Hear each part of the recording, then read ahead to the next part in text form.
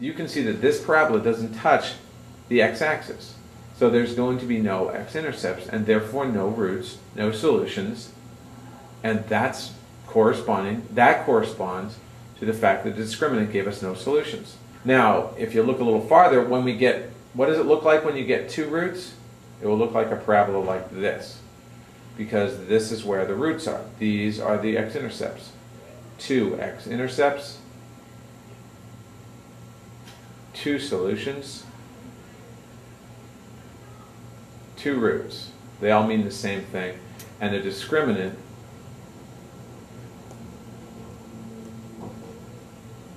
is greater than 0.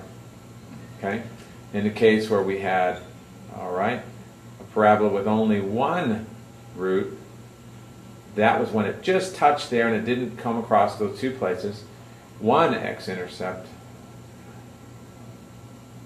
one solution, one root. Discriminant equal to 0. Okay, hope that makes sense. Now you get a connection between the discriminant, which is b squared minus 4ac, right? The value of the discriminant being greater than 0, equal to 0, or less than 0. Okay, and then the other case is when we have a parabola that doesn't touch the x-axis, we have 0 x-intercepts,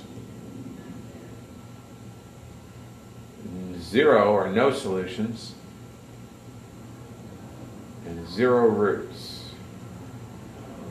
That's when the discriminant is less than 0. Okay?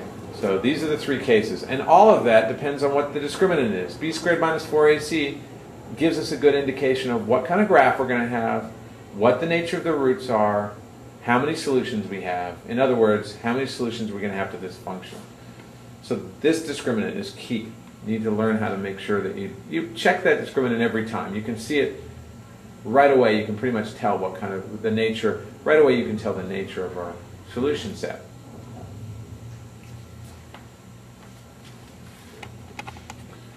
Okay, so there are some questions that ask you on page 593, 49, 50, 51, and 52. The questions ask you to find the x-intercepts of the graph of each quadratic function.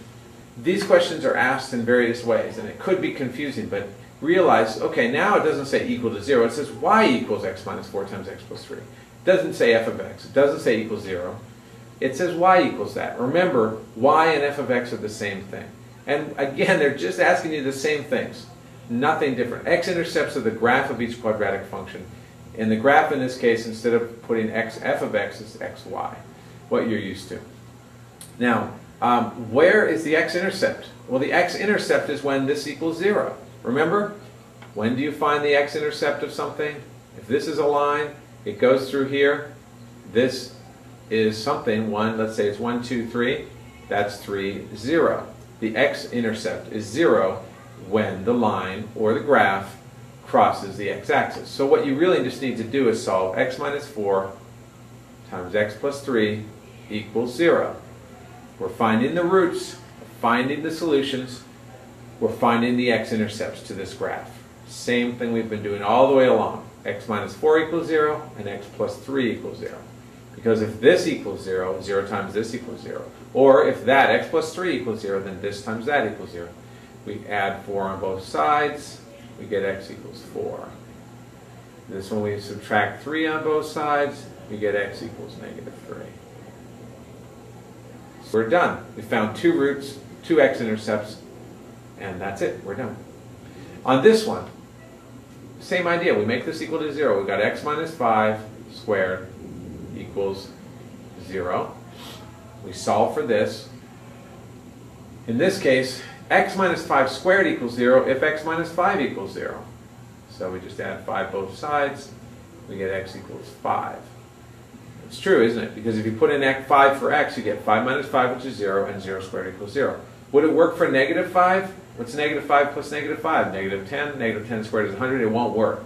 This is the only number that it will work for.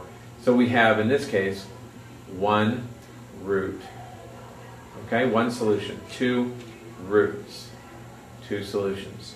In this case, well, what's x squared plus 1? If you make that equal to 0, x squared plus 1 equal to 0, you can't factor this, can you? No matter what you do, okay? You'll get something like this, x squared equals negative 1. Uh-oh, you can't have that. Something squared is never going to be negative. If you put 10 in there, 10 squared is 100, it's not negative. You put 0 in, 0 equals 0, not negative 1. No matter what you put in for x, anything. If I put negative 1 squared in, equals 1. Nothing, it will not equal negative 1. So no solution, no roots, okay? No roots, no x-intercepts, okay? No points that I can give you. On this one, this is x onto x plus 10 equals 0. And then either x equals 0 or x plus 10 equals 0. And that means we don't have to do anything with the x equals 0. But we have to subtract 10 here to solve for x. X equals negative 10. And the two solutions to this are 0 and negative 10. So this is two roots. All right, because we have positive discriminant. If I were to go ahead and put that in the quadratic formula, I would get a positive. B squared minus 4ac would be positive, and I'd get two roots showing. In this one, I would get no roots, because so therefore I'd get a negative number in my b squared minus 4ac. b squared minus 4ac will be less than 0. And this one I have one root, I'd get b squared minus 4ac, the discriminant, equal to 0. Okay? And I'm not going to go ahead and solve the whole thing, but that's basically what you'll get. B squared minus 4ac is greater than 0 in this case. Two roots. In this case, b squared minus 4ac equals 0, so I have one root. B squared minus 4ac, two roots, will be greater than 0. B squared minus 4ac is less than 0, you get no roots. And it allows you to discriminate between what kind of roots there are, okay? It allows you to discriminate what kind of roots there are. Appreciate that. B squared is equal to 12 squared minus 4 onto 1 onto 36, and that's 144, minus 4 times 36, oh my god, that's 144 as well. That's kind of strange. That gives us 0. So how many roots are we going to have? How many solutions? We're going to have, well, let's see. If we take the square root of 0, what does that equal to? 0. So when we go plus or minus, we're going to be plus or minus 0. That means we're only going to get one root, one solution.